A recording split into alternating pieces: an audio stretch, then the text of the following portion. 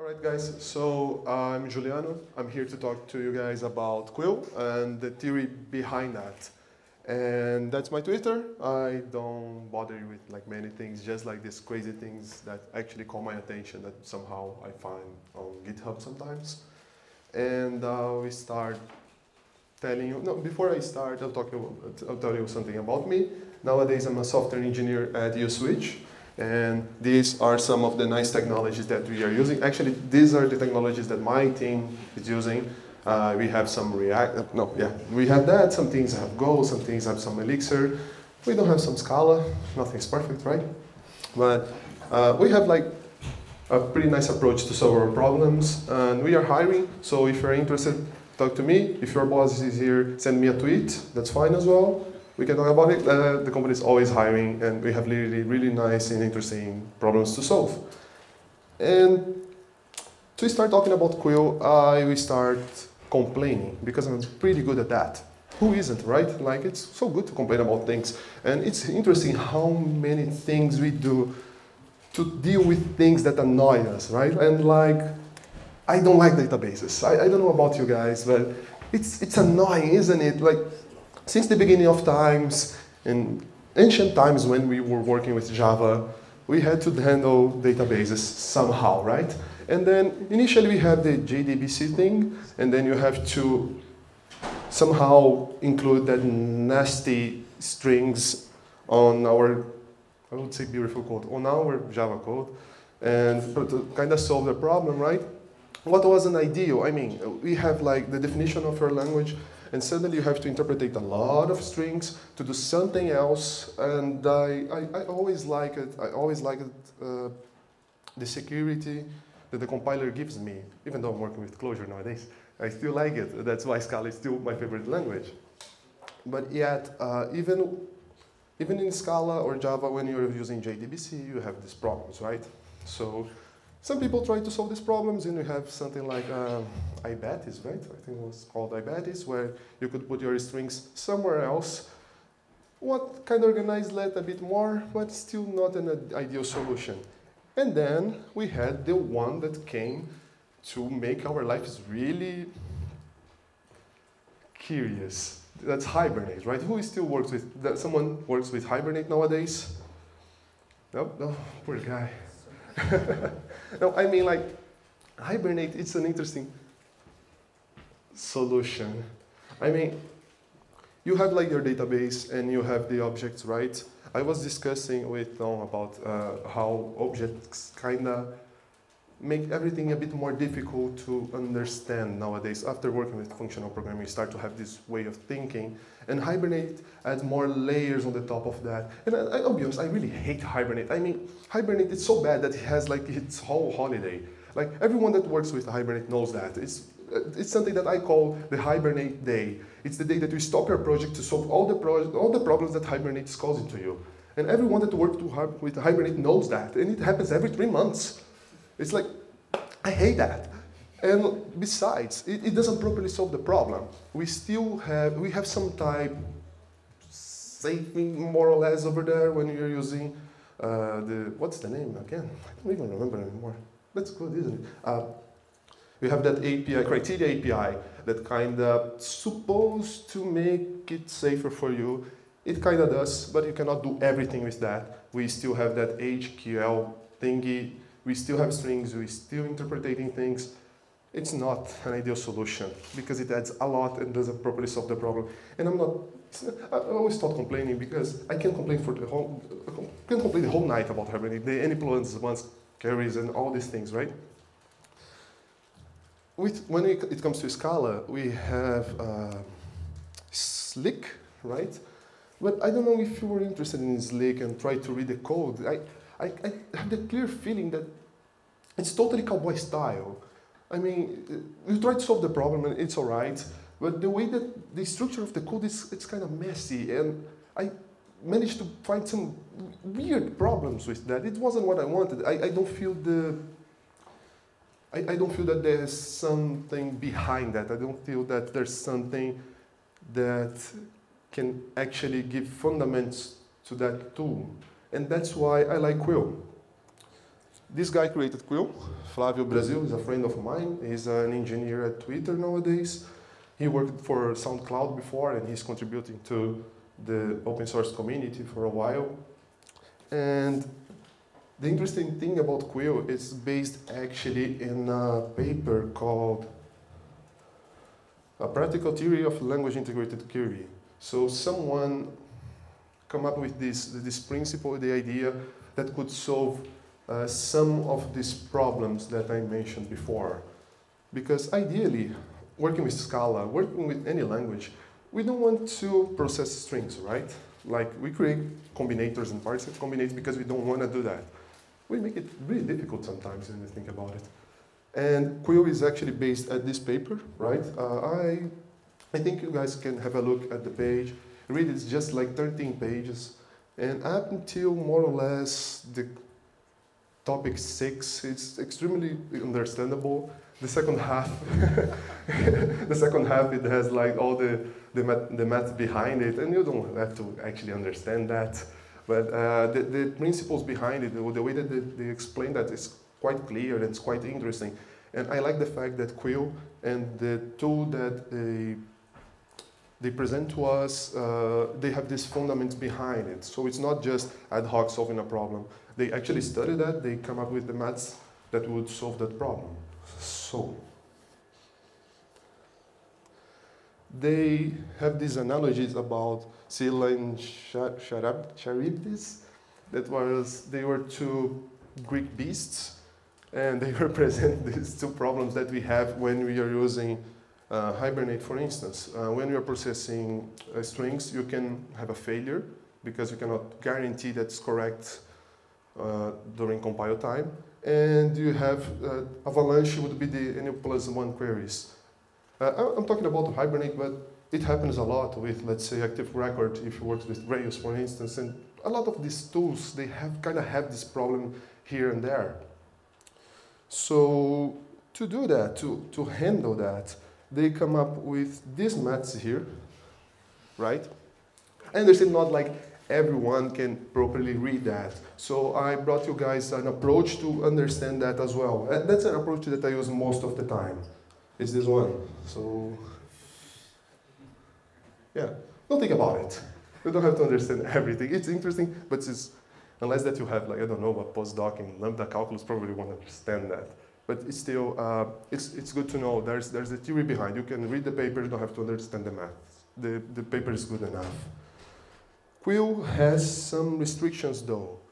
It came up with the idea of the modern architecture. So it's not a solution to handle gigantic databases. Even though I'm collaborating with Quill, and I'm part of the Gitter channel, and people come up with like some crazy ideas to abstract some queries. It's quite interesting. But ideally I see that more like having smaller services. It's ideal to solve your problems for smaller services. So the restrictions are that you just have a single DB every time, right? Now you won't handle more than one database. Every time that you have a quotation that I'll show you in one moment, you have just one flat relation type, which means that every time that you define a quotation, you have just one query. Every time. No, you never have more than one at once. You define that quote somehow that you translate for just one query. Doesn't matter what you do, all right? And considering that we are kind of translating SQL the other way around, we are translating the Scala language to generate the SQL, we just have operations. That's what we want, right? We have that clear input, the operations, and the output. So let's use a really simple query, not the simplest one, but a common query as an example, right? So we have like a common select, a simple operation, and one or two joins over there, right? With a condition as well. Using that one, if you imagine this code being translated to Scala, we would have something like that, right? I think it's a correct representation of what we had before. So We are looking for the name, we have the decoration from couples, people, right? It's pretty much that. When we add Quill to this equation, what we have would be that. So we're going to wrap that Scala query with this code, because using that's necessary, because what Quill does is actually, it will grab this code, it will extract the abstract syntactic tree from that, and we'll reevaluate that in a different way. All right? So this code will generate this abstract syntactic tree, right? If you have the code, you can simply create a really simple query. You see that you generate just one filter, just like a few things. But we have this abstracted idiom.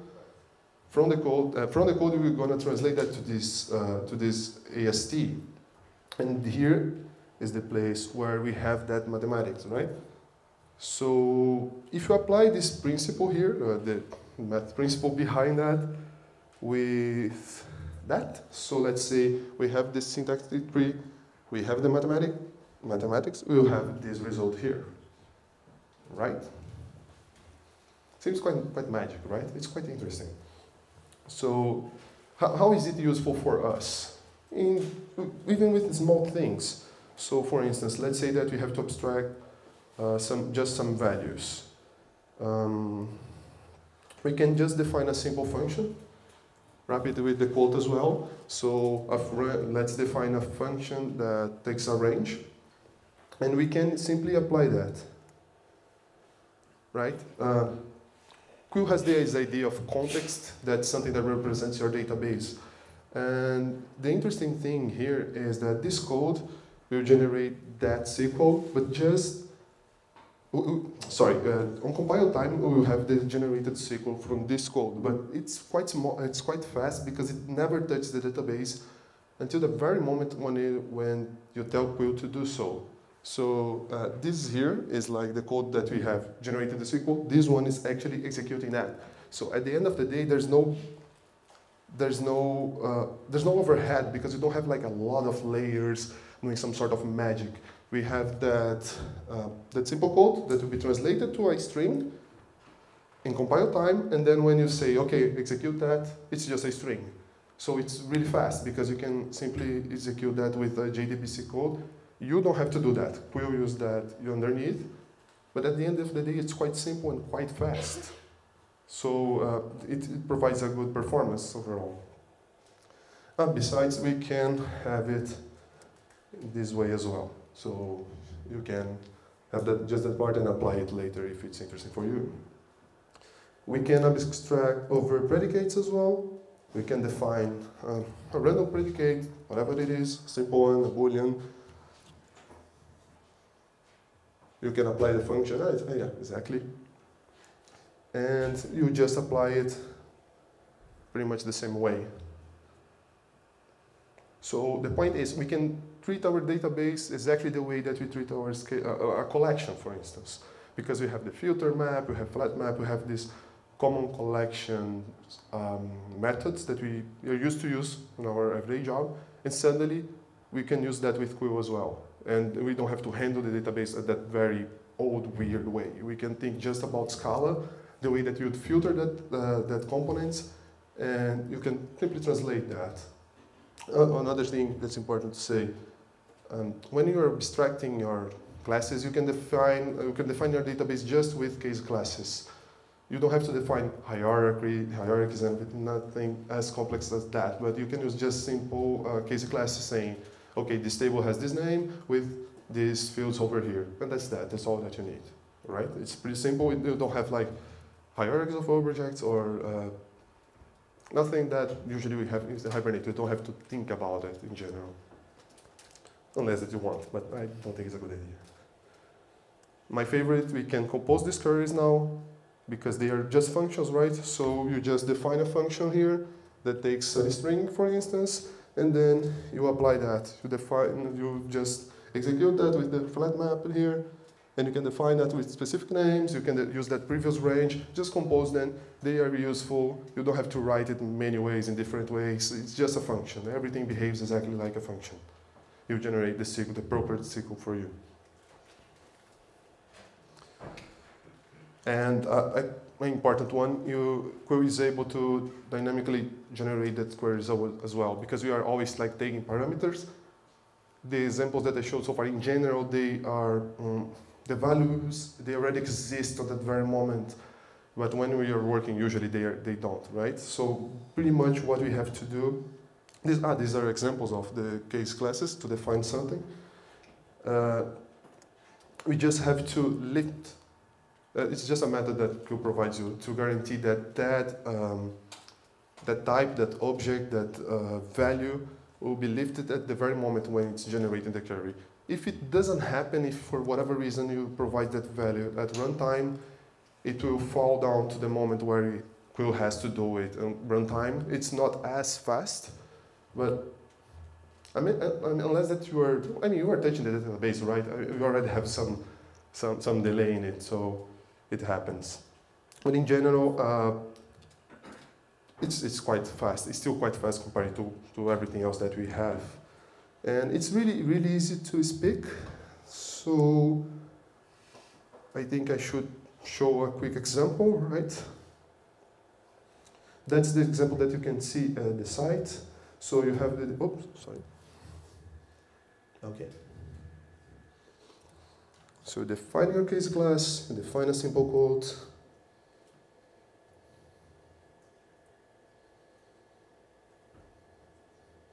You are filtering, you decide to map just to get the age, and then you have the DB, the context, to execute that.